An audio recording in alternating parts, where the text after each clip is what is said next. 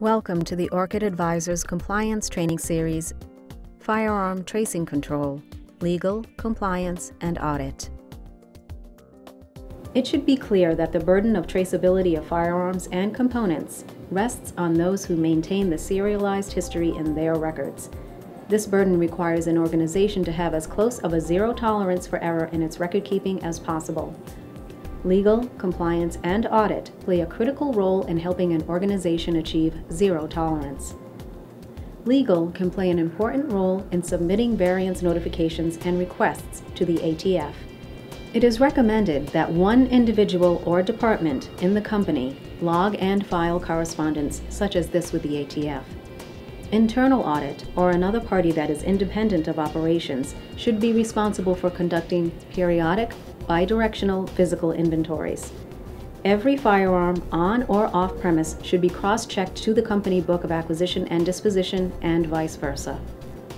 Additional considerations include utilizing the event to conduct additional process benchmarking information, requiring individuals who hold firearms off-site, temporary assignment, to send in a physical picture of the firearm and serial number along with the newspaper date.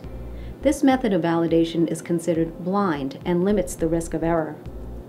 Freezing serialized inventory movements during the count.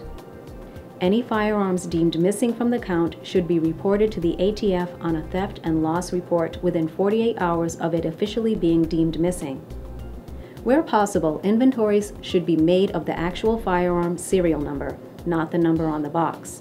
However, this audit is an opportune time to compare box serial numbers to firearm serial numbers. If it is unpractical to open every box, then a statistical sample should be used. Markings should be validated for completeness and accuracy. Scanning technology can significantly speed the process. Records management conducts actual traces on behalf of the ATF. Records personnel have 24 hours to respond to an ATF trace on Form 3312.1. A structured trace escalation process should be developed to manage the following scenarios. Quick response. Serial number exists. Company firearm. Request for validation. Serial number doesn't exist. Record discrepancy. Escalation. After validation, the serial number trace requested does not exist or relates to a record discrepancy. Exceptions. Pre-Gun Control Act. Without records, with records should respond. And data that predates 20-year federal record retention period for transfers. Additionally, the records team also plays a critical role in the following filing functions that facilitate tracing efforts. Giving notice of serial number sequences to the ATF in the case of variances. Tracking serial number sequence used by the company or its subcontractors who might apply the serial numbers. NFA Form 2, 3, 4, 5, and Form 9 processing.